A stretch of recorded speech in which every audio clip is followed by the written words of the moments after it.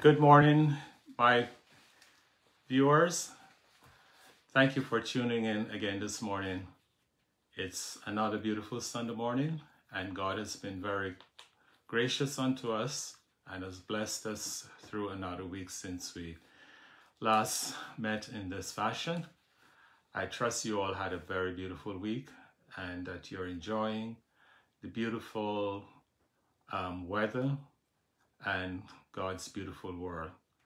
It is a lovely time of the year when things cool down, especially here in Cayman Islands, and we enjoy the atmosphere. I've been enjoying beautiful mornings, especially out in my garden, and observing the lovely plants and flowers and enjoying that fresh morning breeze.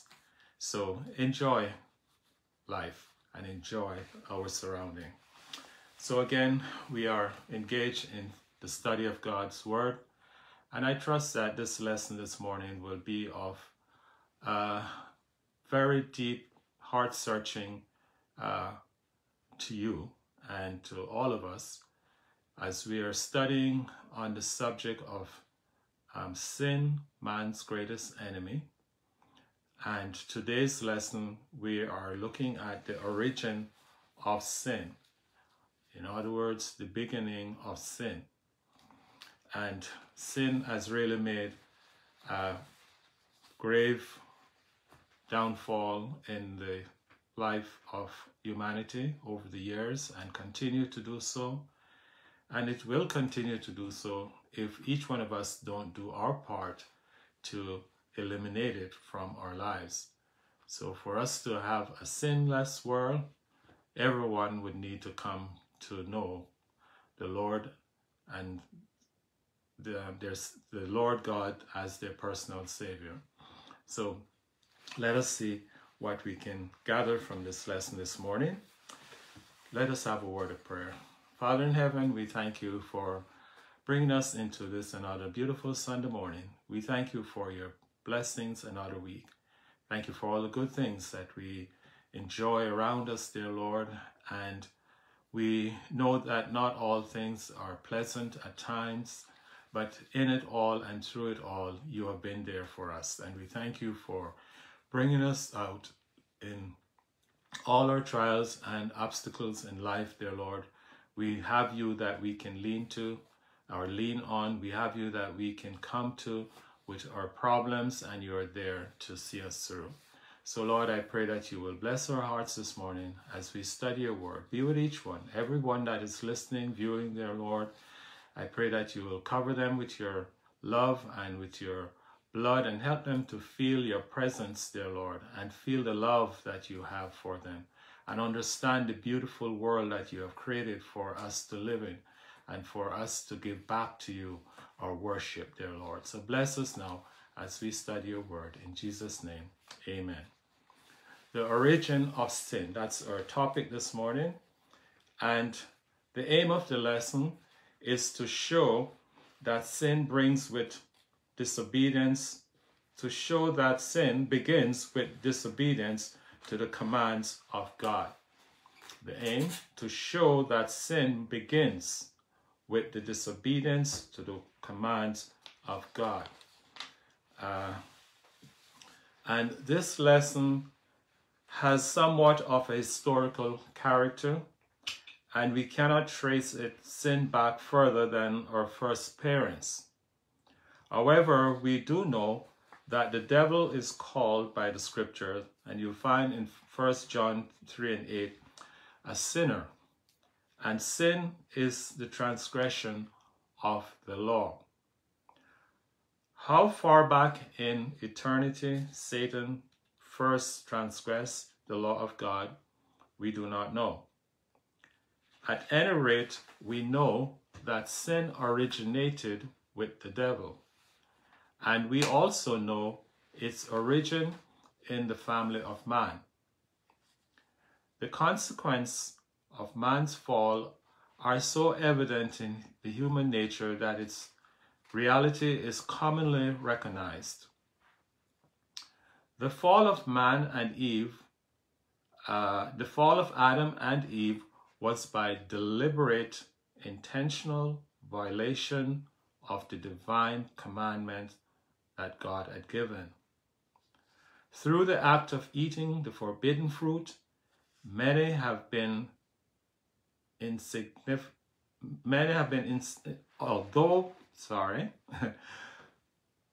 Through the act of eating the forbidden fruit, though the act of eating the forbidden fruit may have been insignificant, yeah, got it this time,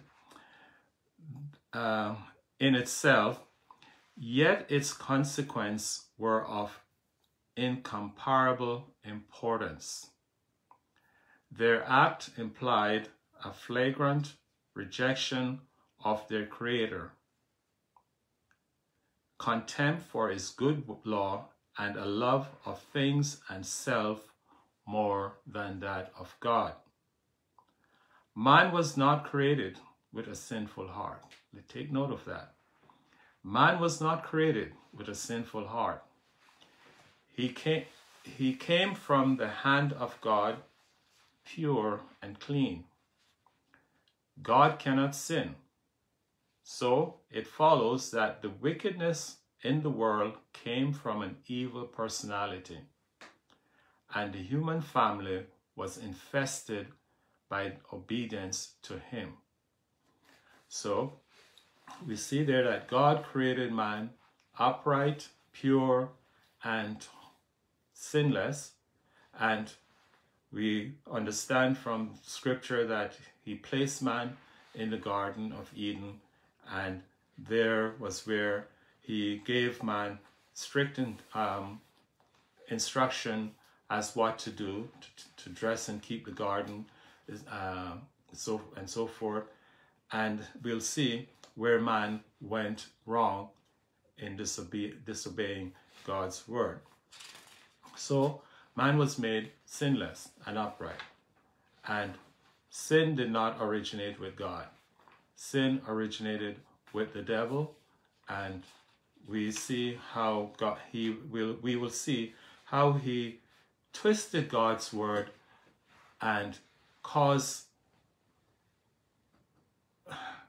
Eve to believe his lie, and she obeyed him through the serpent, and man became sinful because of that. And because Adam did not stand up to his responsibility, we all were plunged into this sinful nature.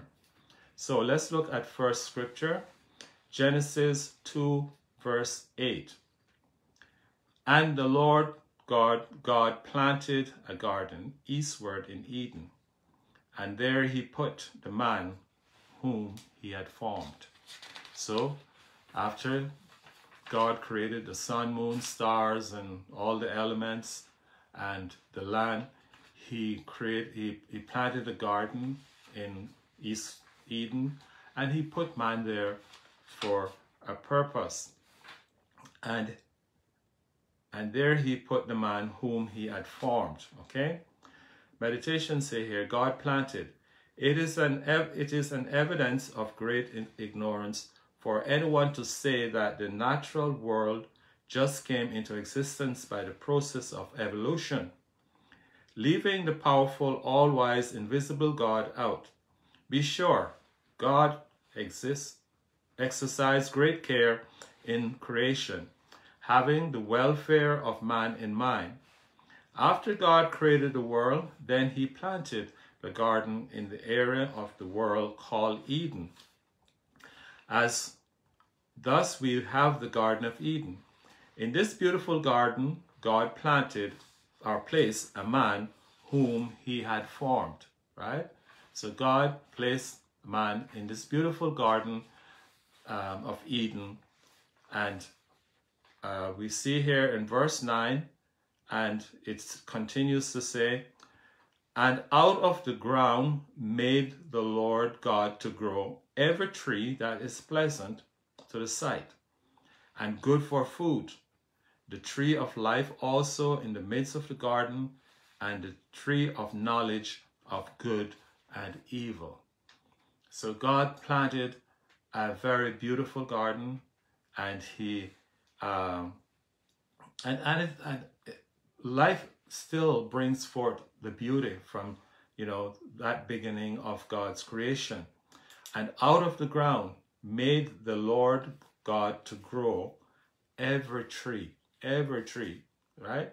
So whatever tree you have out there in your yard, God planted it in the beginning, or he was the beginning of it. I know scientists have done things over the years to create different species, or I forget the term you use there, but they can work with the plants to make different types of other plants come from that. Okay, but the nature of that plant still is going to be more or less in the original nature of the plant, but might look and taste a little different, okay? But out of the ground made the Lord God to grow every tree that is pleasant to the sight and good for food. The tree also of life also in the midst of the garden, and the tree of knowledge of good and evil. So there was a tree there of knowledge of good and evil. And that's the one we're going to be focusing on this morning. The fruit of this tree was good for food and was pleasant to look at. The fruit within itself had no power to harm the soul of man. It was the disobedience to the commands of God that injured the soul, okay? Before they ate of the tree, Adam and Eve knew nothing about evil. This one transgression brought upon them and all their offspring sin, right? So because God told them specific instructions about this tree, they were not supposed to touch, eat of that tree, but it was a pleasant tree to look upon. It had looked just as beautiful as any other plant in the garden and was desirable for them to eat, but God said, do not eat of it. And we need to understand that when God says something, he means what he says. And when we go against what God says, then we are in transgression and we have disobeyed him, and there is going to be a consequence of our disobedience to him. Okay? And we go down in verse 15, and it says, and the Lord God took the man and put him into the Garden of Eden to dress it and to keep it. So God created this beautiful garden, and he allowed all the beautiful plants to grow and trees, which was good for food, etc. And he put man there and gave man a responsibility. And the Lord took man and he put him into the Garden of Eden to dress it and to keep it. In other words, he had to maintain the garden, because any of us know, if you have a garden, if you have a house, and you're living on that plot of land that house is built, and you have trees around it, whether if there is no fruit trees or no flower trees or whatever, I'm sure grass is going to grow and bush is going to be around there. And if you don't take care of that and maintain it, it's going to overgrow the land and it's going to look unsightly. So God wanted his garden to look beautiful, right? Just like he wants you and I to look beautiful. And it's nothing wrong with us taking care of ourselves. This is God's body. We need to take care of ourselves, just as he wants us to take care of his garden. So he put man there and gave him the responsibility to dress it and to keep it. And listen to this. Labor is honorable and not evil. Because some people today think work is a sin. At this time, the earth had not been cursed with thorns and thistles. Nevertheless, it was necessary to do some work to keep the garden in order, pruning and keeping legitimate things in their proper place. And listen to this. Labor has always been a blessing to mankind. And early in life, its value should be learned by every man. We should, I want to just pause here a little bit because this is very important. We have some people that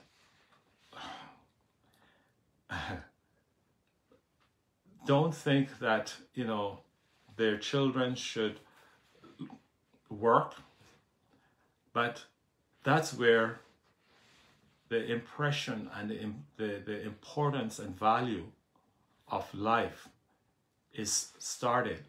When you teach those young children, give them responsibilities within the home. If it's only to make their beds, clean the bathroom, take out the garbage, etc.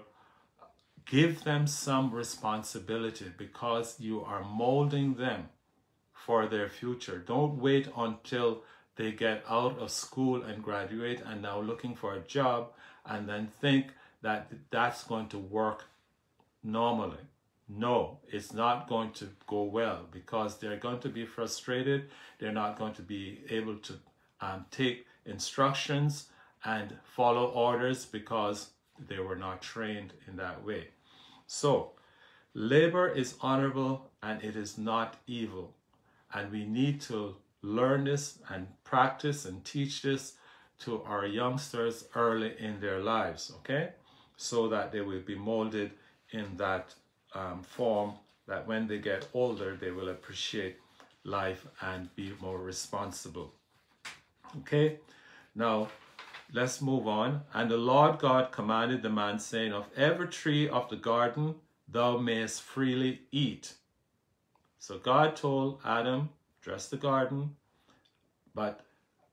and the Lord God commanded, you heard that word, commanded the man, which is Adam, saying, of every tree of the garden thou mayest freely eat, but of the tree of the knowledge of good and evil thou shalt not eat of it.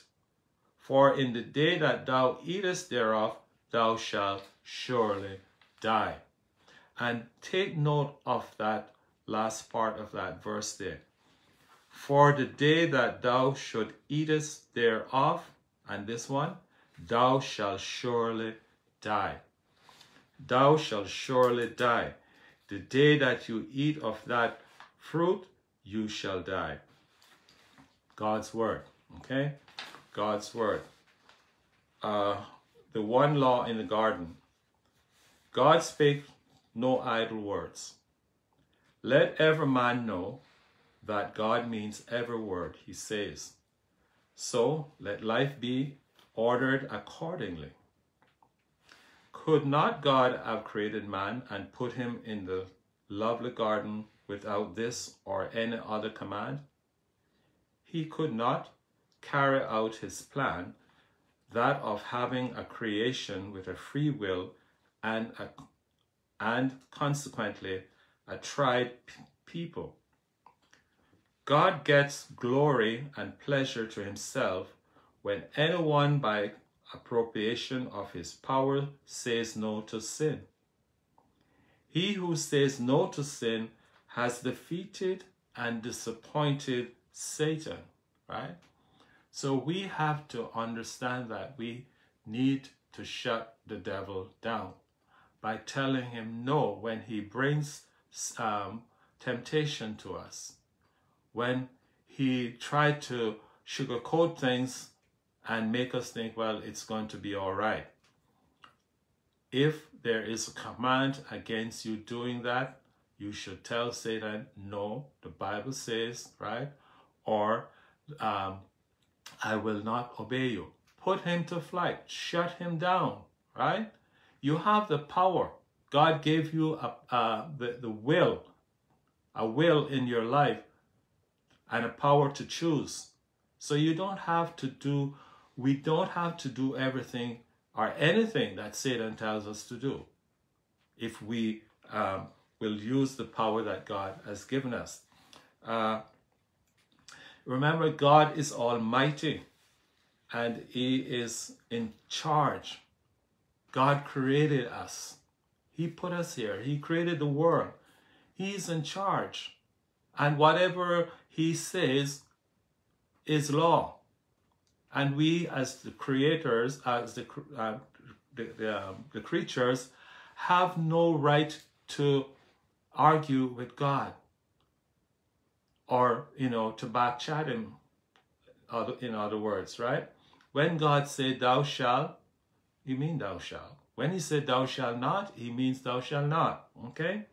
So, we cannot challenge him and win.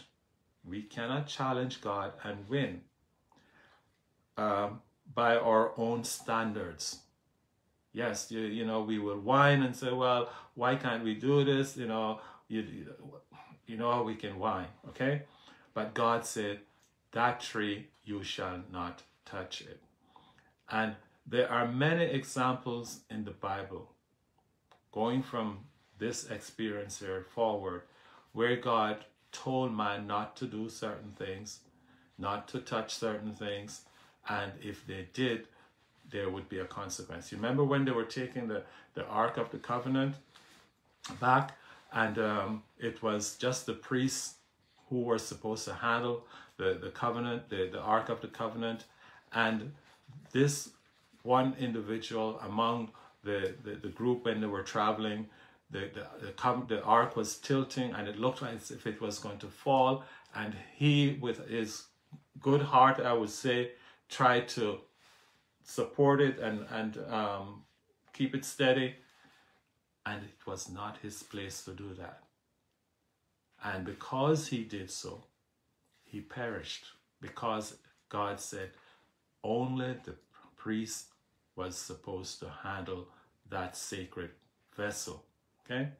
So when God said we are not to do something, he means we are not to do it, regardless of how it might look, right? In our eyes, we might see it in a different way, but God said, no, you should not. So leave it alone, okay? Okay, moving on. Now Genesis 3:1. Here we're going to have something happening here. Now the serpent was more subtle than any beast of the field, which the Lord God had made. And he said unto the woman, Yea, had God said, Ye shall not eat of every tree of the garden? Now look now, the devil imposed himself into a serpent because there was no other human being on the earth beside Adam and Eve, so he hadn't got into them yet. So he chose the serpent to come to Eve, not to Adam, to Eve, because it is a saying said, the weakest link is where the strength of the chain is, right? So obviously Eve was the weaker one. Not that she was not strong physically, but I guess emotionally or whatever, she was observed to be the weaker one, okay? So now the serpent was more subtle than any beast of the field, which the Lord God had made. And he said unto the woman, who is Eve, Yea, and he started to reason with her. Had God said, Ye shall not eat of every tree of the garden? Satan has never been known to be on the side of right. And if he does appear to be, it is most necessary that we very carefully examine the situation, for he is a master at deception and a skillful counterfeiter. Notice his first attack was on the weaker person. Woman is not, however, a weak vessel, but weaker than the man. Satan, by his words, desired to confuse the woman and inject doubt concerning the words of God that he had spoken. Right? You know, women are more curious about things than most men are. So maybe that's why the devil chose her, because the curiosity of the woman. Okay? But let's see what happened afterwards. And the woman, remember the devil come now reasoning to the woman. He had said, "Ye shall not eat of every tree of the garden." That's a question that Satan asked the woman. And the woman answered him.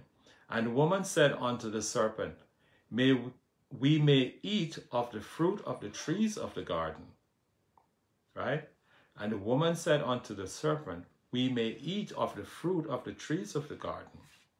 But, verse 3, but of the fruit of the tree which is in the midst of the garden, God said, we shall not eat of it, neither shall we touch it, lest we die. So Eve understood what God had said, right? Eve understood what God had said. But the curiosity of her mind allowed her to give in to Satan's approach. And the serpent said unto the woman, ye shall not surely die. Right? Satan started to reason with her and said, you shall not surely die. God said that you were not to touch it, because the day you eat of it, you shall die. And now Satan is coming and saying to the woman, ye shall not surely die. And the serpent said unto the woman, ye shall not surely die. And here he goes on now, giving the woman a little more appetite towards wanting to gravitate to that fruit. Hear what he said here. For God doeth know that in the day that you eat thereof, then your eyes shall be open, and ye shall be as gods, knowing good and evil. So you see how he set up the woman? He wanted her to understand that God is trying to keep something important from you. He doesn't want you to know more than you know now. He's going to, keep you down, okay? And curiosity caused her now to start working that part of her, and she became a victim. And the woman, verse 6, and the woman then, and when the woman saw, now, God told her not to, but now she saw that it was good for food, and that it was pleasant to the eyes, and a tree to be desired to make one wise. So you see, she bought into what the devil was reasoning with her, because she wanted to understand more of what God is trying to keep away from her, a curious mind. Okay? So, I read here again, and a tree to be desired to make one wise, she took of the fruit thereof, and did eat, and gave also unto her husband with her, and he did eat. And that's where the problem came in. It wasn't, well, it was wrong for the woman to be reasoning with Satan or the serpent, because she should have done what Jesus did and rebuke him and tell him that God said, right? And leave us alone. But no, she entertained him and she reasoned with him. And he got into her mind and in her emotions, and she fell for his bait. And she saw that the tree was good for food and desirable, and she took and she did eat. And she also thought it would make one wise. She took of the fruit thereof and did eat, and gave also to her husband with her, and he did eat. So that's where the problem was, because God told Adam that, and out of the ground made he the Lord God to grow every tree that was pleasant to the sight and good for food, and the tree of life also in the midst of the garden, and the tree of knowledge of good and evil. And the Lord God said unto the man, who was he speaking to? The man. And the Lord God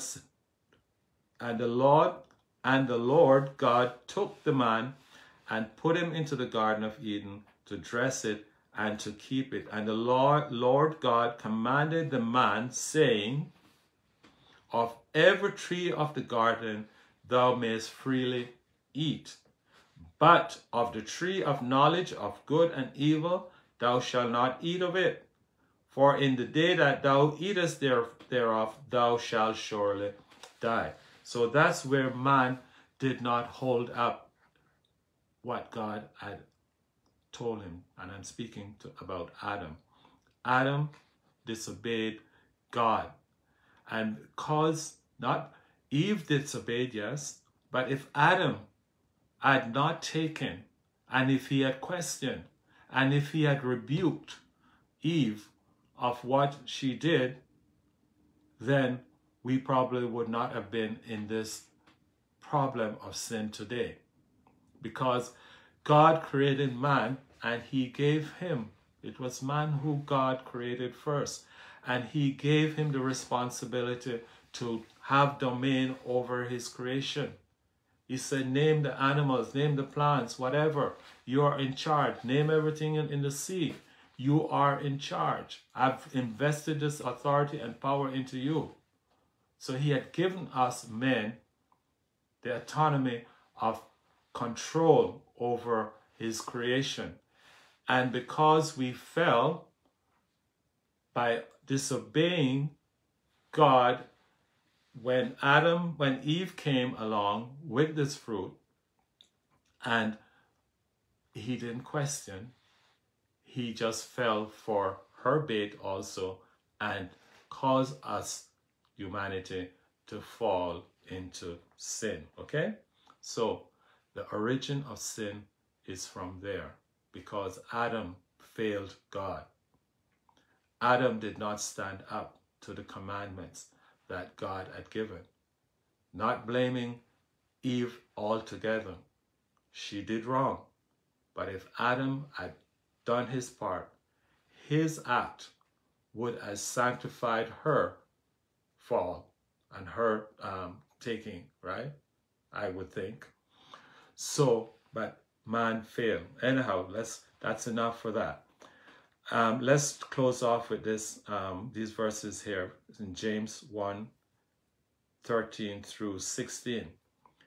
Let no man say when he is tempted, I am tempted of God.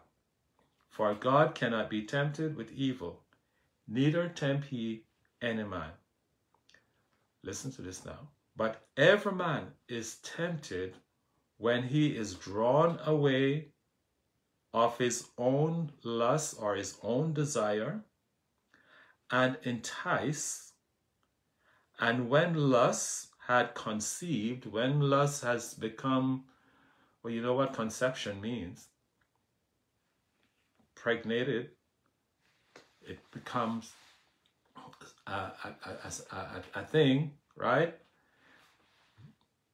When lust had conceived, it bringeth forth sin, right?